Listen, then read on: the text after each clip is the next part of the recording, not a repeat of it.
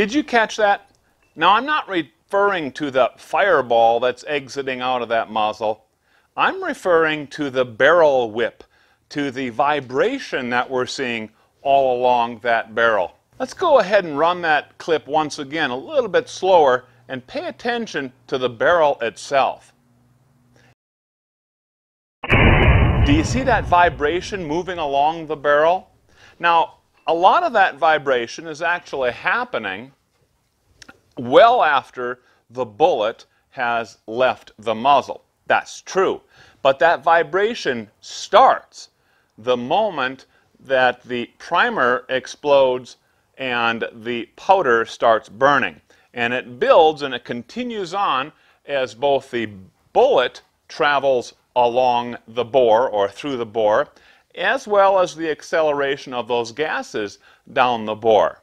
And those vibrations, oscillations, resonance, whatever you like to call it, can affect where that bullet strikes on the target. Hey, welcome to this season, a brand new season of extreme reloading. And what we're doing this season, I'm calling nodes, necks, and sills.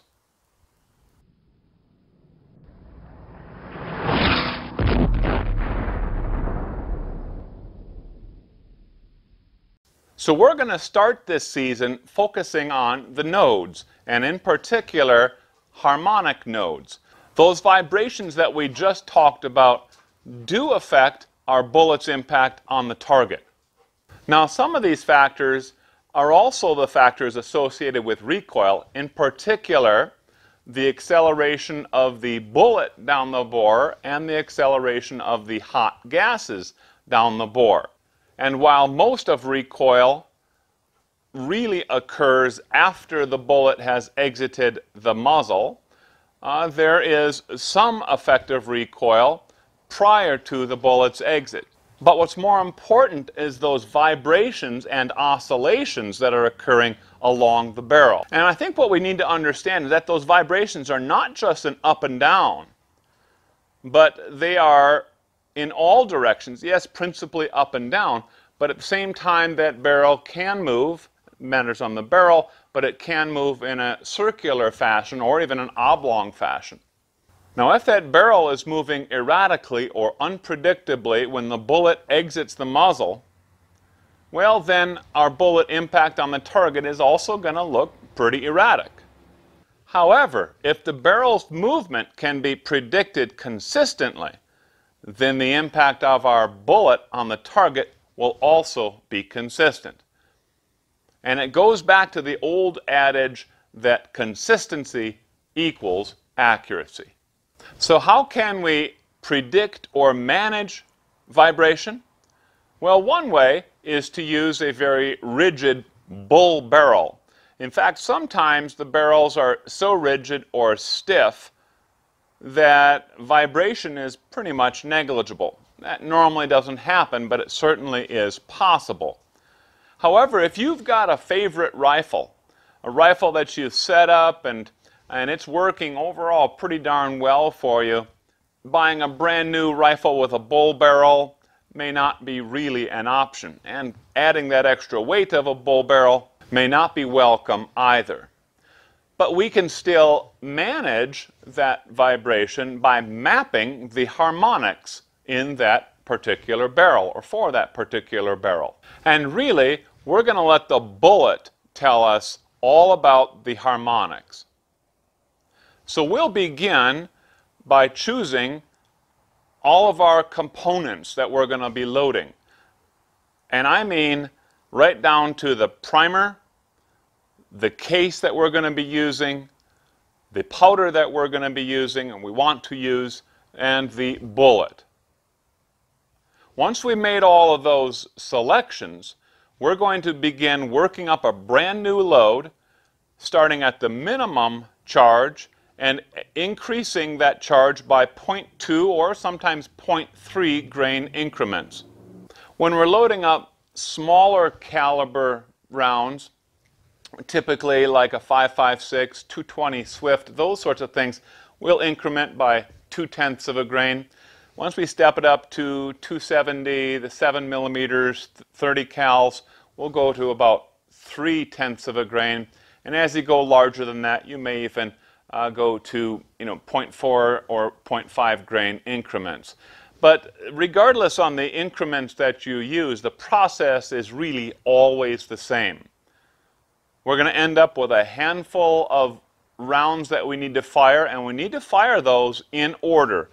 Lowest charge first, all the way up to the maximum charge.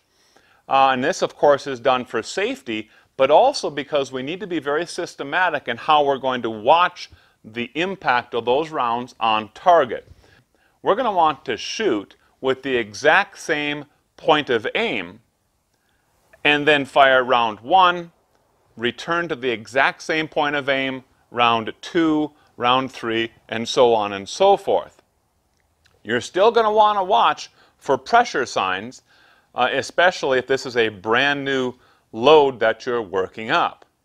And what I like to do is I like to take a camera, put it on a tripod, place it out there close to my target, and just let it record where those rounds are impacting. Now you might have a really nice spotting scope available, and you'll be able to then see where those rounds are impacting. But as you stretch out the range at which you're shooting at, you may not be absolutely certain where that round has impacted, especially if they start forming little groups, those little clusters. And those are important that we be able to detect these. So I really recommend putting a camera out there and just let it record during your entire shot string. And we're going to want to do this, if at all possible, at a little bit longer range, not 100 yards, but 200 yards, or if you can, maybe 300 yards.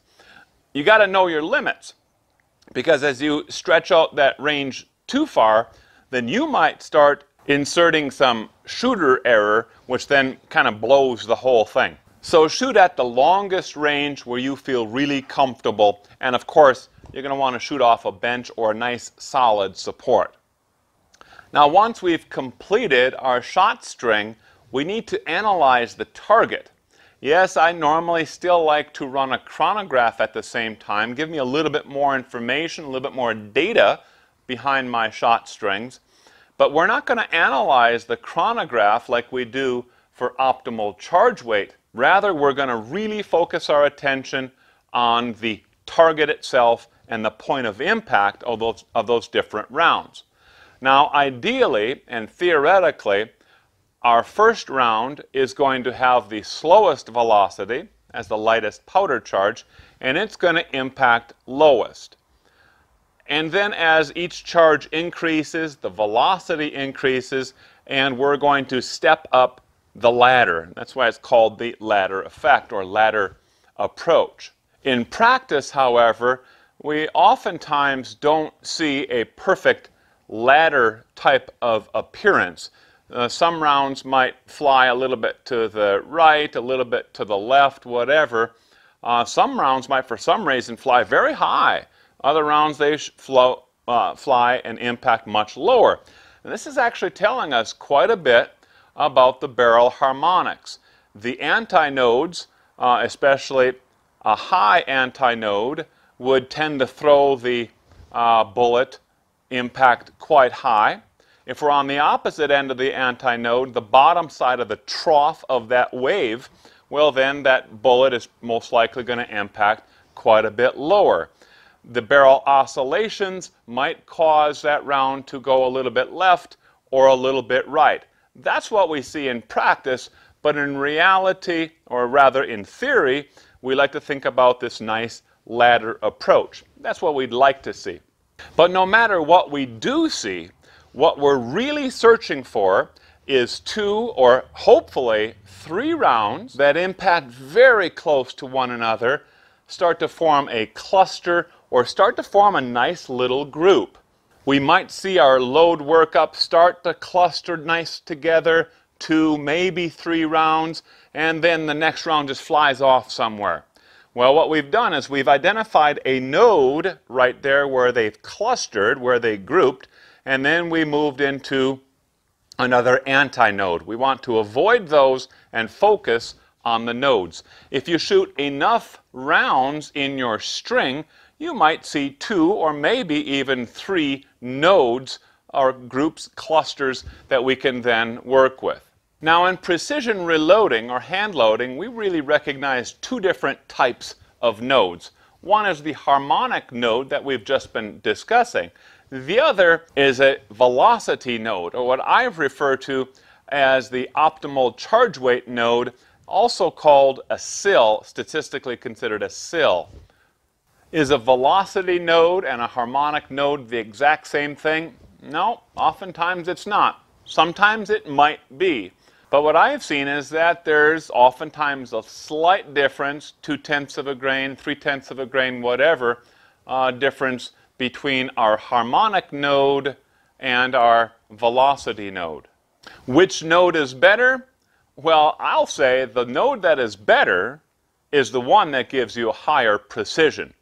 And precision, recall, is the extreme spread of your, let's say, 5-shot group. So here's our experiment. I've chosen some very high quality primers. I'll be using Federal Gold Medal Match Large Rifle primers in ADG brass. And this ADG brass is consistent to begin with, but I've also improved the consistency by weight sorting all of that brass. I'll be using RL15 as my powder and Sierra tipped Match King bullets in 168 grains. And I've gone a step further, a little bit extreme again, on my bullet selection. I've actually weight sorted my bullets.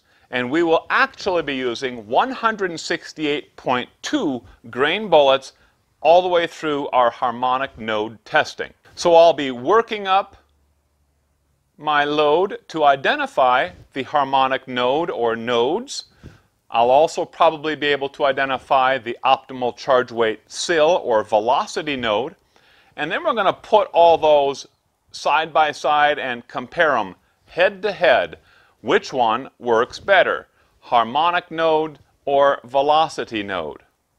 Now, whichever one works better is the answer for my particular bullet, but don't think that it's the end all for everything and you can then say, oh, forget all about optimal charge weight or forget all about harmonic node testing.